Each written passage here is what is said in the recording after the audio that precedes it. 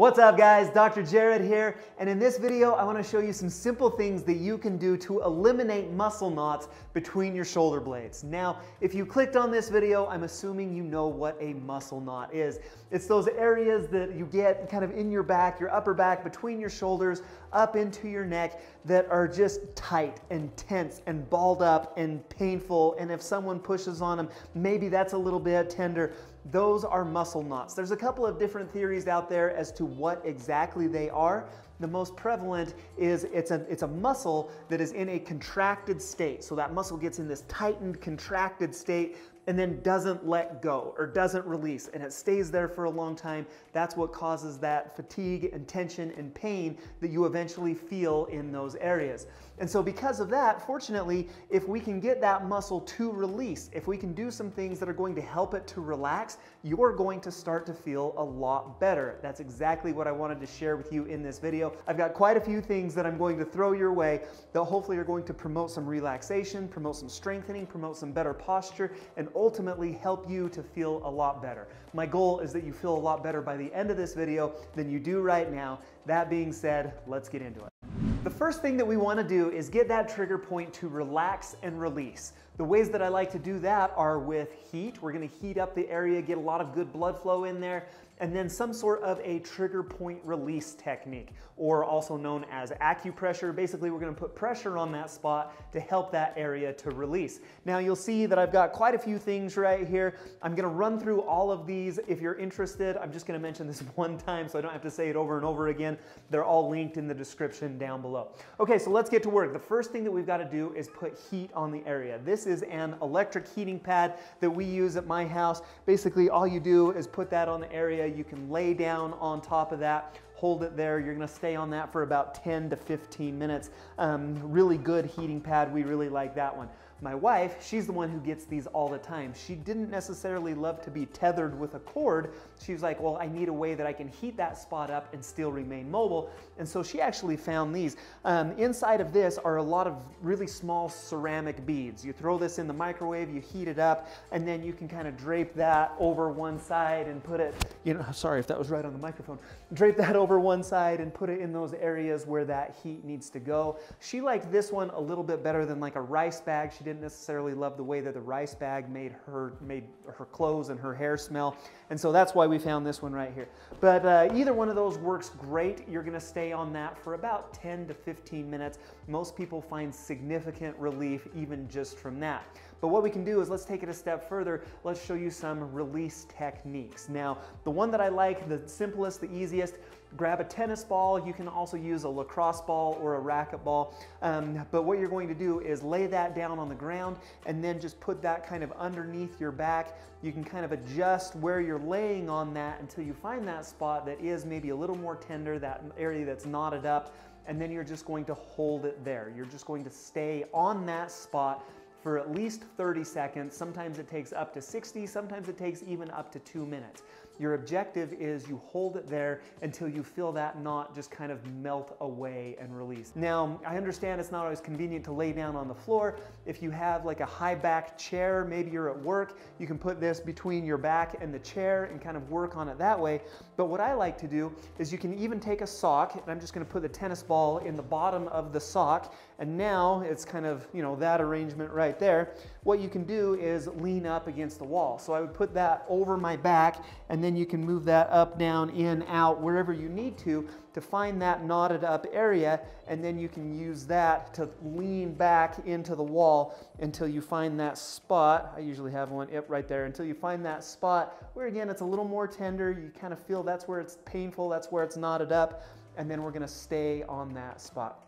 Again, usually it takes about 30 seconds. Sometimes it can take a little bit longer, up to about 2 minutes on that spot, just until you feel it release, until you feel it melt away. After you take pressure off of it, you should feel a lot better. Now, if you live in a house where muscle knots are common, like this, I even have one of these. This is called a Theracane. This is a basically a muscle knot release tool that you can buy, again, linked down below. My wife is on this quite regularly. And basically, you can see it's got kind of the big cane shape right here. It's got this knot on the end, or the ball on the end. And what you're going to do is put that right on those muscle knots. So again, this is just a little bit easier way that you can find those areas. This is a little bit smaller, it's a little more precise. You can get a little bit better pressure on it once you find it. And again, the parameters are still the same with that. So you'd hold that for about 30 seconds or until you get that muscle knot to kind of melt away, and then you're ready for the next steps. Another way that we can promote relaxation and release in that muscle knot is to contract it and fatigue it, and then appreciate the relaxation afterwards. And so that's what I want to show you here, two of my favorite techniques to do that. This first one is going to be for the muscle knots in your upper trapezius and levator scapulae, kind of the muscle knots that are maybe a little bit higher between your shoulder blades. What we're going to do is just, again, contract all those muscles in those areas to get it to release. So what I want you to do, try this out with me. It's kind of a few steps on this. Follow along. What we're going to do, if I have my muscle knot over here on my right side, I'm going to elevate my shoulder, so shoulder comes up, and then pull it backwards, so shoulder comes back. Head goes up to the ceiling. Now we're going to side bend over towards the shoulder, and then I'm going to rotate away, so my face goes up there. And basically what you should feel, we're going to contract and hold 1, 2, 3, 4, 5, and then relax. What you should feel is all the muscles in that area are contracted and balled up. So let's go through it one more time. Up and back with the shoulder, up with the head, over with the ear, and then rotate the face away from it until we get a good contraction right in that area, all of those muscles. Hold it nice and tight for about 3 to 5 seconds, and then relax. And then I recommend people do this about 5 to 10 times, but after that, you should notice a significant release in that area of tension. Now, if your muscle knots are a little bit lower, again, that works great for the ones that are a little bit higher in your back. If they're a little bit lower between your shoulder blades, I like the scapular pinches for that. What we're going to do is you can sit or stand with both elbows in at your side and bent at a 90 degree. Now I'm going to just rotate the back of my hands towards the wall back here behind me, and then squeeze my shoulder blades together as much as I can. So I don't want the motion to be just right here in your arms. You're going to pull back, and then you're going to pull your shoulder blades together. Hold that for 3 to 5 seconds in that position, and then come back. And again, you should appreciate a really good contraction in those muscles, in those rhomboids, and in those traps between your shoulder blades. But if we do that for, again, about 10 repetitions, you should notice a significant improvement afterwards. For most people, the cause of these muscle knots is the range of motion limitations. People are really limited in the mobility in their spine between their shoulder blades, and strength limitations. So let me show you a few exercises to address each of those. For the mobility, we're going to start right here on the foam roller. This is my medium density foam roller, 6-inch diameter, 36-inch length, also linked down below. We're going to mobilize our thoracic spine. If you don't have a foam roller, I'm going to show you how to do it over a chair right after this. And so what we're going to do is put that foam roller perpendicular to your spine, and then when I start off, I put the foam roller pretty high. With my hands, I'm going to cut behind my head, and then bring your elbows forward. That protracts your shoulder blades out of the way, and then you can get right on those vertebrae. And usually, there it was, I usually get 1 or 2 cracks with this as I go up and down. And usually what I'll do is I'll spend about 30 to 60 seconds like this. Again, that's pressure right on those vertebrae. But if I want to mobilize it and actually promote some motion through that area, it's going to look a little bit different. What I would do also is now let your elbows flop to the side, so let them fall down.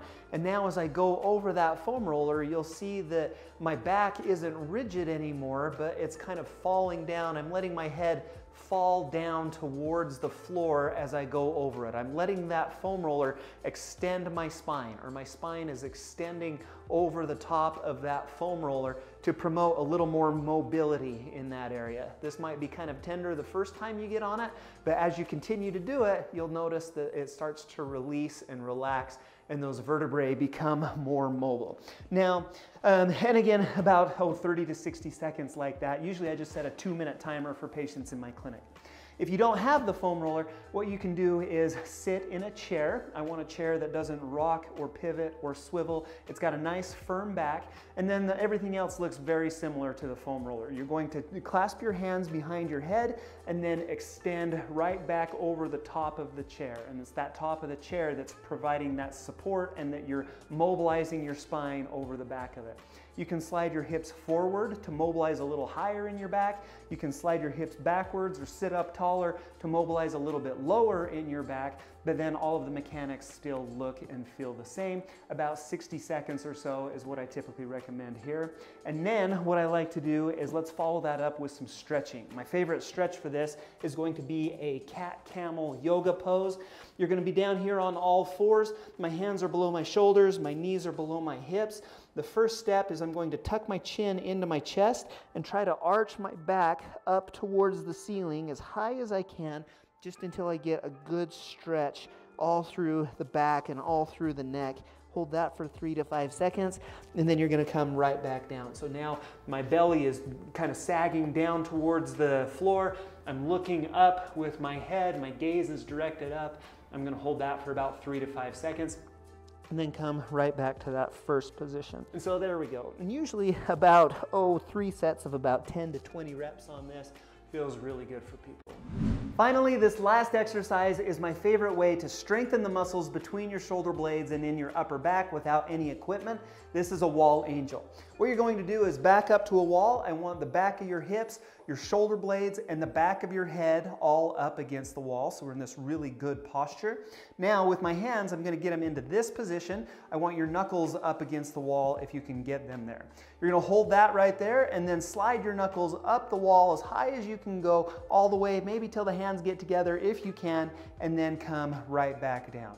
Again, I'm maintaining those 3 points of contact in my spine. My knuckles are staying up against the wall, and I'm sliding up and down. 3 sets of 10 is a good number to shoot for. If 10 feels good, try to do another set. And if 2 sets of 10 feels good, I recommend that we go for about 3 sets of 10 reps on these wall angels. Now, as I mentioned before, this video was for muscle knots between your shoulder blades. If you get muscle knots in your neck and upper traps, those exercises look a little bit different. What you can do is click right here to check that video out. For some reason, YouTube thinks you might like this video from Tone and Tighten, so check that out, see if YouTube's right. Click the circle right here to subscribe to my channel if you haven't done so already, and we'll see you again soon.